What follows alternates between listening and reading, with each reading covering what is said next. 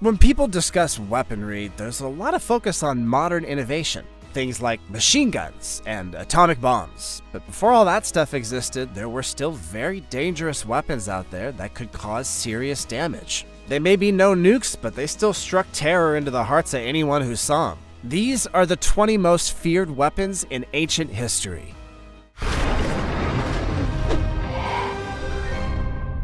Number 20. Siege towers.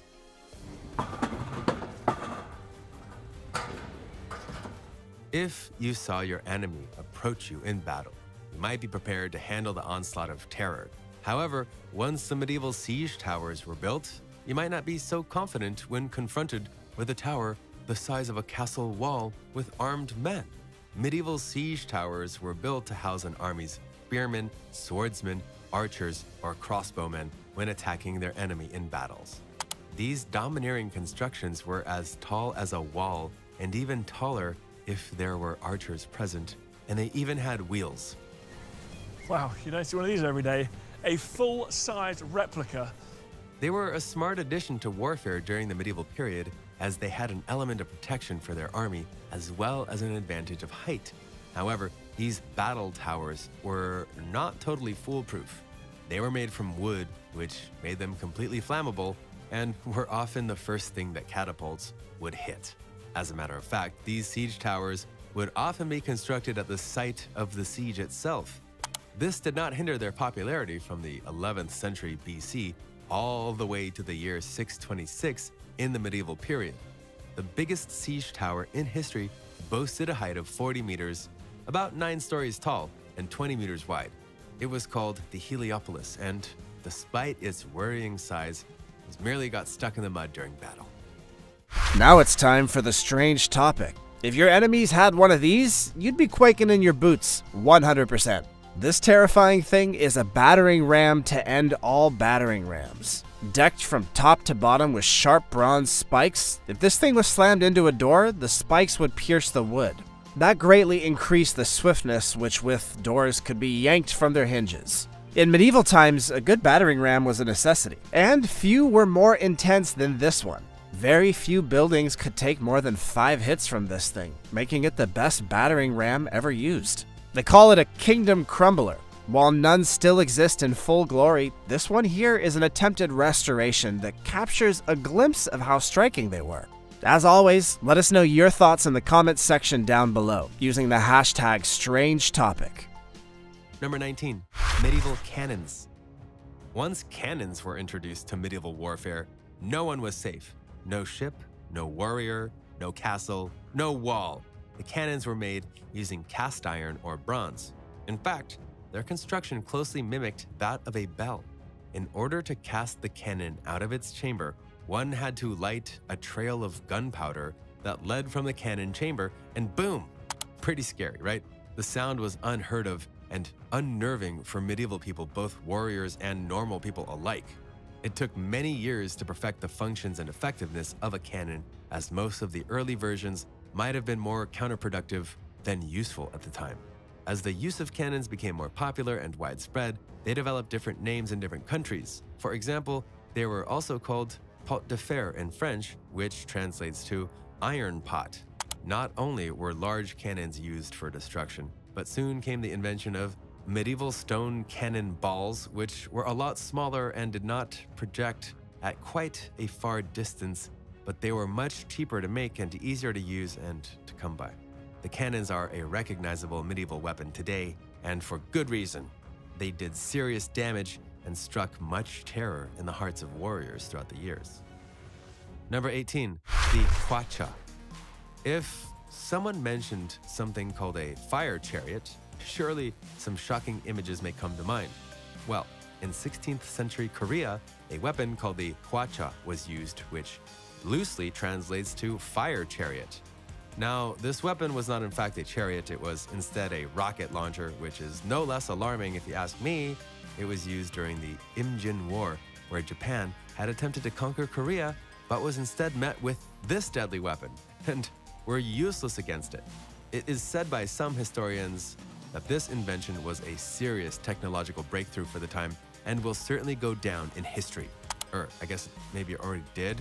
The Hwacha's most memorable usage was during this war between Korea and Japan. However, it had already existed for roughly 200 years by then, as they had first appeared in 1409 in Korea during the Joseon dynasty. The Hwacha was able to fire 100 to 200 arrows in one shot.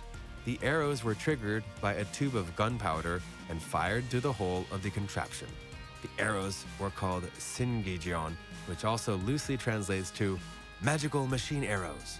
So, in short, there was once a weapon called the fire chariot, which shot magical machine arrows at its enemy. Pretty cool, right? Sounds like it comes straight out of a Game of Thrones episode. Number 17, Ancient Roman Scorpio Catapult. Ancient weapons often have intriguing names. One in particular is the Scorpion. This weapon was used in ancient Rome as a type of torsion siege engine. If this sounds as strange to you as it does to me, it basically means that the contraption used a torsion, or a twisting type of mechanics to launch projectiles at an enemy. This was a smaller piece of machinery and used as a sniper weapon. Stones were commonly used as ammunition for the Scorpion, and only one man was needed to operate the machine. Julius Caesar referred to the Scorpion as far back as 52 BC during the siege of Avaricum in the war against the Gauls. This weapon had the advantage of precision and was able to shoot at a distance of 100 meters. However, if you wanted it to, the Scorpion could reach up to 400 meters, but with much less precision. The ammunition would greatly wound the enemy, as their shields were no match for the Scorpion. But eventually, the Scorpion was phased out as more modern technology fixed all of the contraption's shortcomings. Number 16, Greek fire. Flamethrowers, fires, and enemies, oh my! The Eastern Roman Empire was notorious for setting fire to enemy ships using what was called the Greek fire. This Greek fire was in fact a combustible compound that was triggered by a flame-throwing weapon in order to take down ships at sea. The compound was most likely that of naphtha and quicklime, which made for the highly flammable properties. Though this is still disputed, as some historians argue that the compound was a mixture of perhaps pine resin, sulfur, or calcium phosphide. After its inception, the Byzantines were quick to apply it to their warfare and use it in naval battles. The method of destruction was very effective and is often credited for any of the Byzantine battle victories and even ensured the survival of the empire when Constantinople was under siege by the Arabs. The effect that the Greek fire had on the ever-evolving methods of warfare was great, as even the European crusaders referred to any sort of fire dynamic weapon as Greek fire. The idea for the modern-day flamethrower stemmed from these Greek fire inventions, as the Byzantines used pressurized nozzles to pour liquid onto their enemy. Number 15, medieval trebuchet. Before gunpowder, there were catapults, which, for medieval warriors, might have been just as terrifying. A trebuchet was one type of siege engine or catapult. However, one caveat is that a trebuchet could launch a greater mass at a greater distance than most types of catapults during this time. In the lands around the Mediterranean during the 12th century, both Christians and Muslims who inhabited the land used what was known as counterweight trebuchets. These were the most powerful trebuchets in comparison to the ones that appeared in China in the 4th century. The design allows for the force to cause rotational acceleration of a beam around an axle where a sling begins to rotate with the beam in order to increase the speed of projection.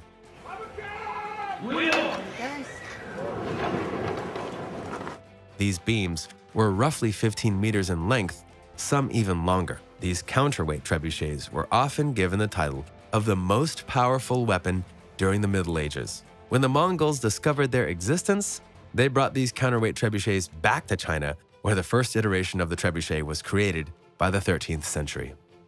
Number 14, the Maxim gun. In 1884, a man by the name of Hiram Stevens Maxim invented the first fully automatic machine gun in the world. Before Hiram's invention, there were certainly a multitude of guns used in battle. However, they were all hand-cranked guns. The weapon caused severe damage in its time and has even been referred to as the weapon most associated with imperial conquest. By 1917, the Maxim gun's popularity traversed the globe so that every major army was using the new invention. The gun was used during the invasion and colonization of Africa between 1833 and 1914. Not only did the Europeans who annexed African land during the new imperialism use the Maxim gun, but it was also used by the Russian and the Japanese armies during the Russo-Japanese War. Hiram's invention was used all the way into the First and Second World Wars.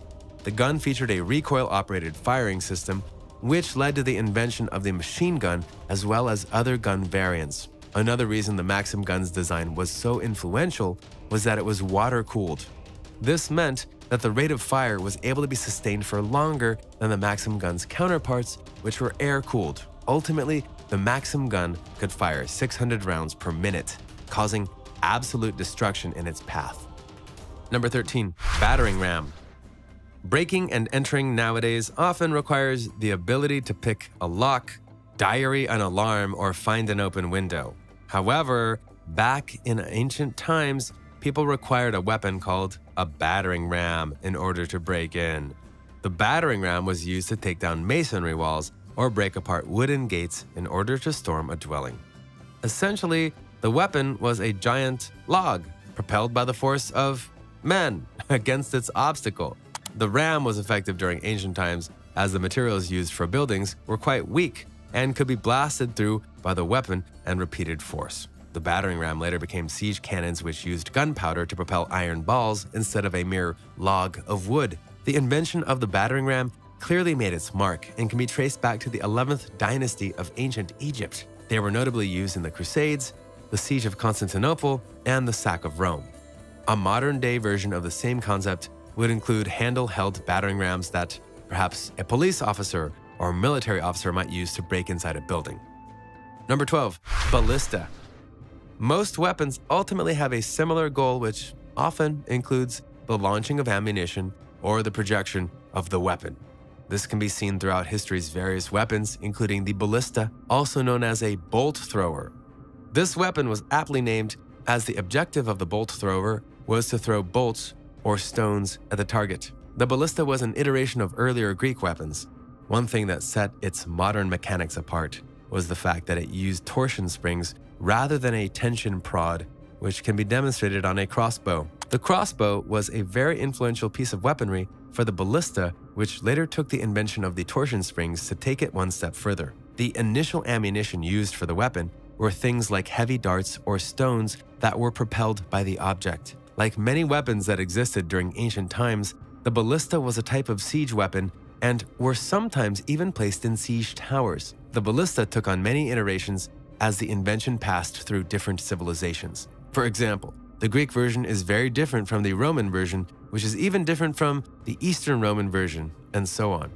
From the ballista came the inventions of even more precision weapons, such as the Scorpio and the Polybolos. Number 11. Claw of Archimedes. A claw, a snatcher, or an iron hand all sound absolutely terrifying. These were the names given to the ancient weapons called the Claw of Archimedes. The claw comes with its own mysteries, but has been described as a crane with a grappling hook on the end used to defend Syracuse's city walls by the sea.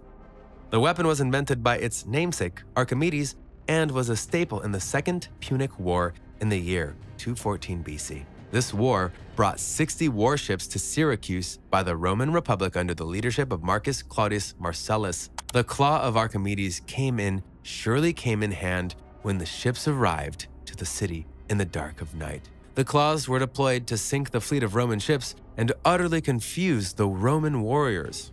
The existence of the claws are still disputed, to the point that a team of people even tried to recreate the invention to prove that it might have been possible to create such a machine. Number 10. Caltrop.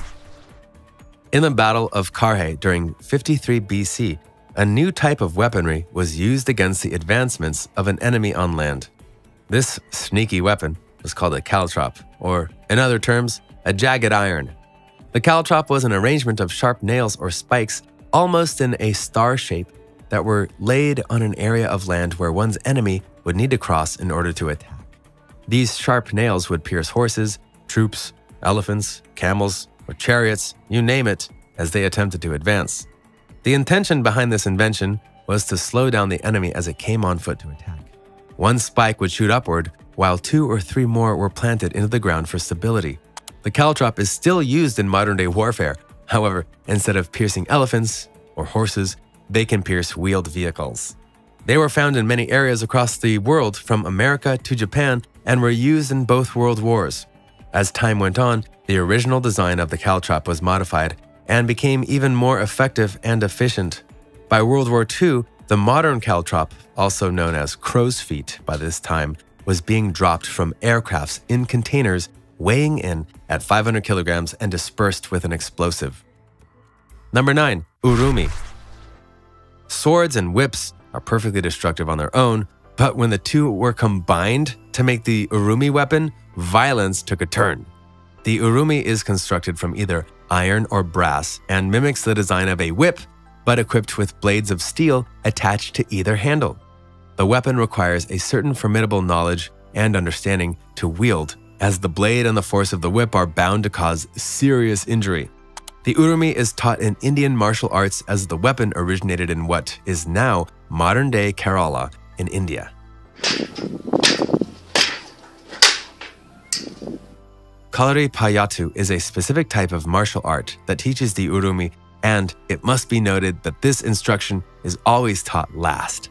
The weapon is said to date back to the Sangam period, which occurred during the 6th century. It requires immense control to wield two of these destructive weapons, and when the wielder is not using its force, it is worn around their waist as though it were a belt. Number 8. The scissor. Yes, you probably have a pair of scissors lying around in your junk drawer. And yes, you know that if handled incorrectly, that pair of scissors could be dangerous, but not nearly as dangerous as the scissor of the Roman era. Though there's still much speculation of the reality and existence of the scissor, it has been said that this name referred to a certain type of Roman gladiator. This came to the attention of a German historian and experimental archaeologist by the name of Marcus Junkelmann. He came to the assumption that the scissor gladiator used a weapon that attached to their forearm, which attached a blade to their limb. There was probably a handle inside the steel tube covering the gladiator's forearm in order for him to have better precision and control over the weapon when used in battle. This gladiator would be able to slice and dice his opponent in war, making him one of the more deadly gladiators in Rome. Number 7. Shuriken. Perhaps you've heard of throwing stars, or ninja stars, as a modern-day weapon. These deadly pieces are also called shuriken in Japanese, which translates to hand-hidden blade. The shuriken was used as a supplement to a samurai's sword and other weaponry. Like a sword, there's a certain way one must wield a shuriken, and this is known as shurikenjutsu. This method is taught in martial arts and in many martial arts schools. Now, the infamous shape of the ninja stars are not the only types of shuriken around. There is one type called a bow shuriken, which is basically a straight piece of steel or iron with 4 sides. This is another terrifying version of this throwing weapon and can range from 12 to 21 centimeters and average in about 35 to 150 grams. As with the throwing stars, there is a very specific way of wielding the bow shuriken. For example, one might throw it overhead, underarm, or sideways. Sometimes the thrower might spin the weapon, and other times perhaps not. Either way, no one would want to come face to face with a shuriken. Number 6. Khopesh. We may all have a uniquely different image that comes to mind when someone mentions a sword, as there are still many different types of swords in the world. The objective of the weapon remained steadfast, but the design of the sword has always been subject to change. The khopesh is one iteration of a sword from ancient history. It is described as a sickle-shaped sword that originated from battle axes. Around 2500 BC in Egypt during the Bronze Age, the khopesh made its first appearance. It is a representation of perhaps the oldest sword design that was used in North Africa. The weapon, coming in at 50 to 60 centimeters long, would curve inside in order to trap the enemy's arm or even knock their shield out of the way. This design came from the Epsilon and was depicted on a monument. In the depiction, one can see the king Eannatum of Lagash using this weapon. But by 1300 BC, the khopesh was no longer used in warfare and probably evolved into another type of weapon.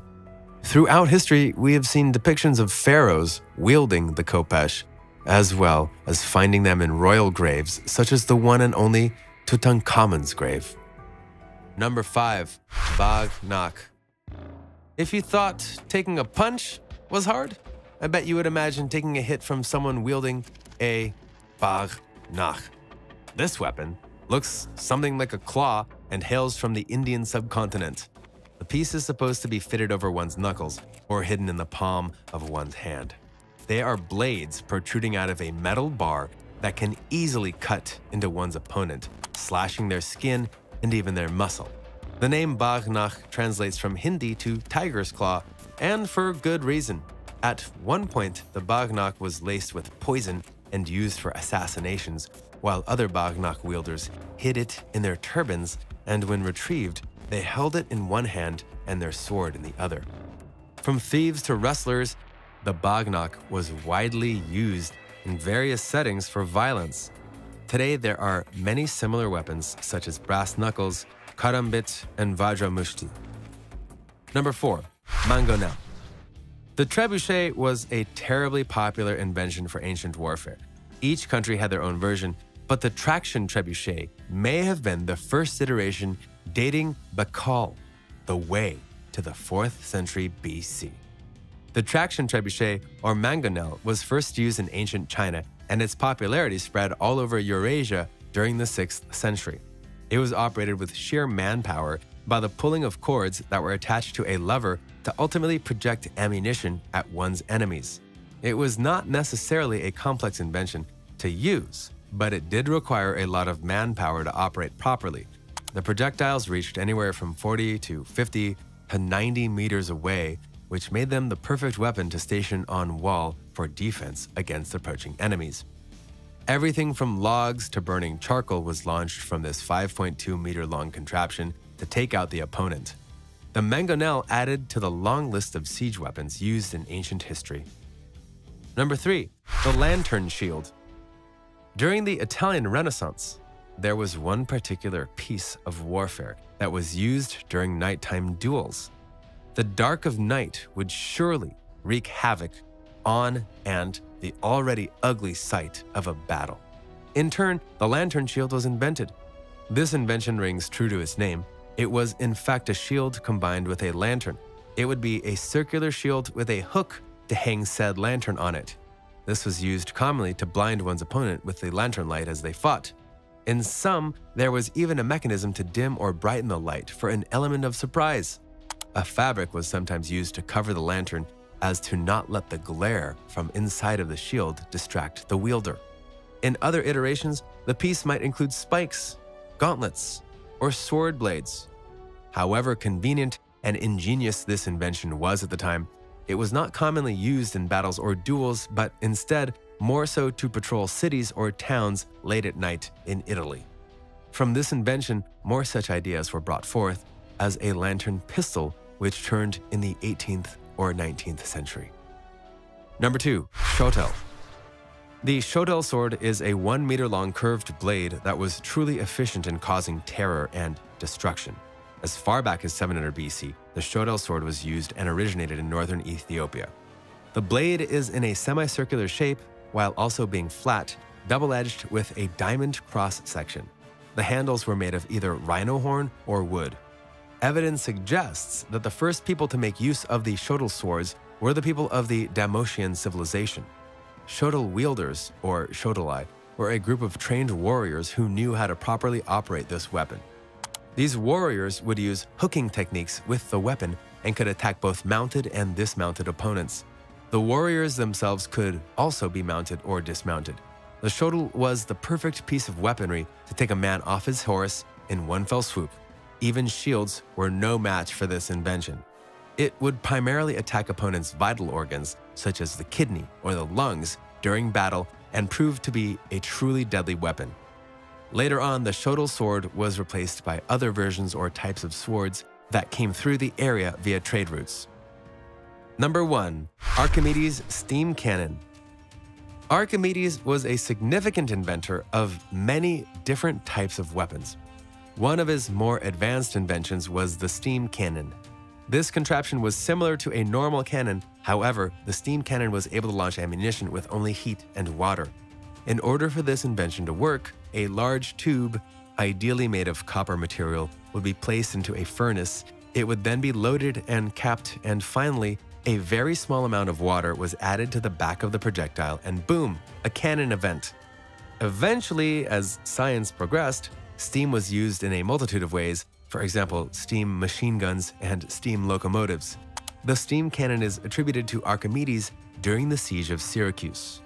However, it is said that Leonardo da Vinci had also dabbled in the design of the steam cannon. That's right, some sketches of the Archimedes cannon signed by Leonardo da Vinci were found in 1838 among da Vinci's papers by Étienne-Jean Delecluse of the Institut de France. These were later published in the weekly review called L'Artiste in 1841. And that's when people learned about steam cannons. Both Da Vinci and Archimedes had figured out that, as water turned to vapor, it would expand and be useful for the projection of objects. Geniuses. Well, these all seem pretty scary. Which of these weapons do you think is the most threatening? Were there any other types of deadly machines that were used back in ancient times that you know about? Let us know in the comments below. Also, check out our other cool stuff showing up on screen right now. See you.